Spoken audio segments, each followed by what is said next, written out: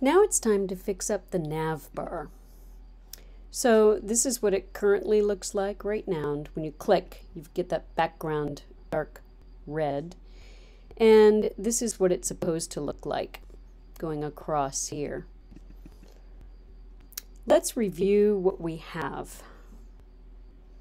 I'm going to come over here and inspect.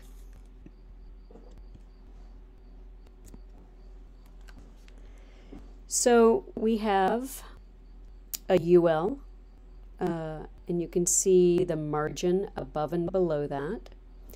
We have some list items, and you can see this one is the home. Let me put a temporary background color on one.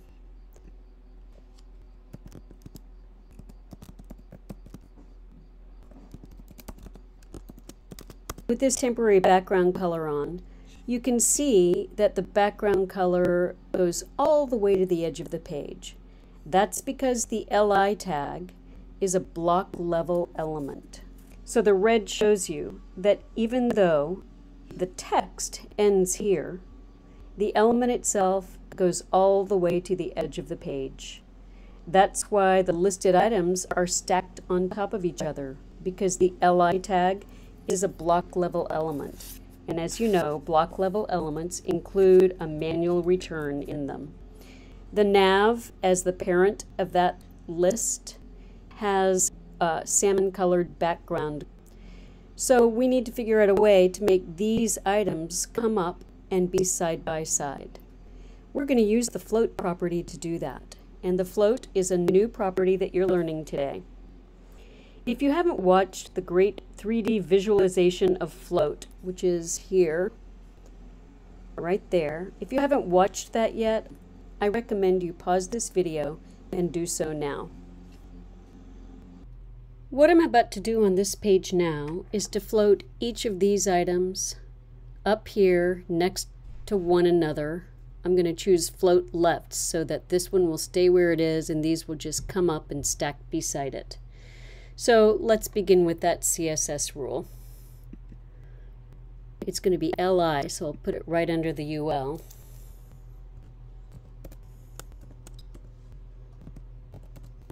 Float left. That's all you have to type.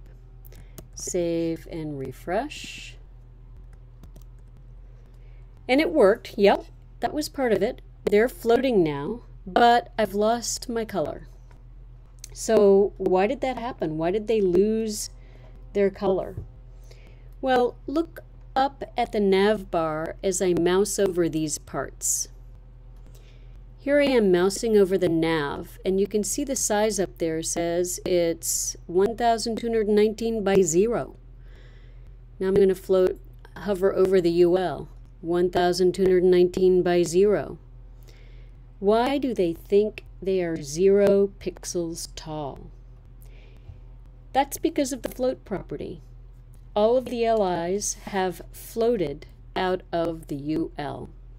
And when you put the float property on something, it moves it out. It floats them away. So the UL, which is the parent tag, here's the UL right here, it thinks it has no children. Therefore, it thinks it has no content. Therefore, it thinks that its height should be 0 because it has no content. So, I lose my salmon-colored background. Dang, how do I fix this? Well, the overall problem is that the UL and the nav don't know about these LIs because they're floating. In order for the UL to know about its children, it would have to be floating also. So I'm going to try to set that up. I'll do it over here. I'm going to get over the UL and give it a float left.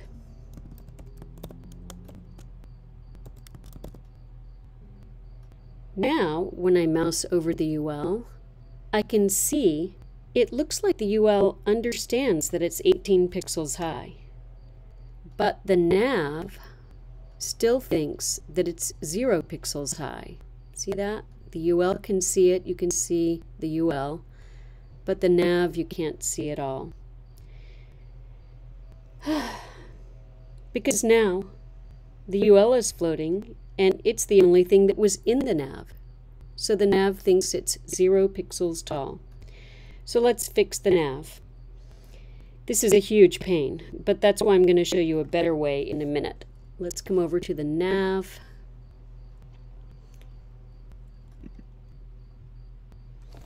Give that a float left. All right, well now you can see the color and it's now floating, but I don't really want the nav to float left necessarily. I want to be able to do some other things with it. But you can see that its height has come back. I'm going to refresh this so that I can get back to my original problem. All right. So there's another link in this week's folder, and it's called Float and Clear, and here it is right here. All about float and clear from CSStricks.com. So it's about clearing your floats, and that's what we're going to do. We're going to fix up the UL so that we can see the background color. So I'm going to apply a very common fix to the UL.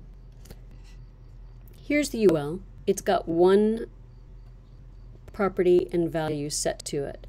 And up here is the ClearFix, and you can see that it's a class called ClearFix. You can see that it's a lot of, looks very hacky, and well, welcome to CSS. This sort of means anything after that and the content would clear both and display in a certain way. It's very, very hacky, yeah. Welcome to CSS. So I'm going to go to the index.html and type class equals ClearFix. Save, refresh. All right, there it is. So note to yourself, right? If you're having trouble with all the children floating away of a parent tag, use the ClearFix. This is not the only way to create a horizontal nav bar. This is just the way to do it using a float. So now let's see if we can give the nav bar the right height. I see on my CSS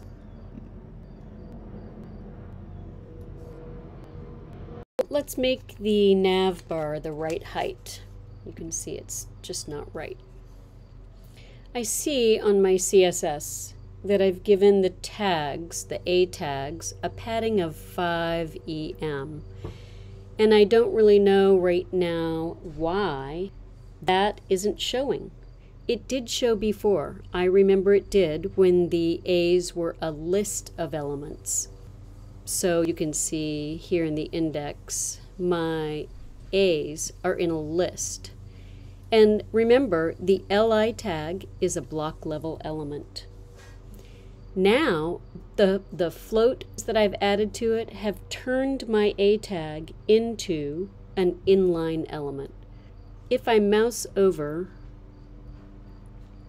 the A active, I can see the padding around it, but I can't see my salmon color in the background. So the nav needs to know the actual size of these links. The nav is the parent tag, and it's calculating their heights based on the text that is in them, not including the padding. That's what it does with inline elements. If you want the parent to understand the actual size of the A's, they have to be seen as block elements. Let's look at the style sheet. This rule here says that if you want to be able to set height and width to an inline element, make it display as block. So I'm going to take it out of the comment, and I think I'll actually move it up to my near my other A's down here. And now I'll save and refresh. So now my parent tag of the nav is able to see its children, which are actually inline elements, as block elements.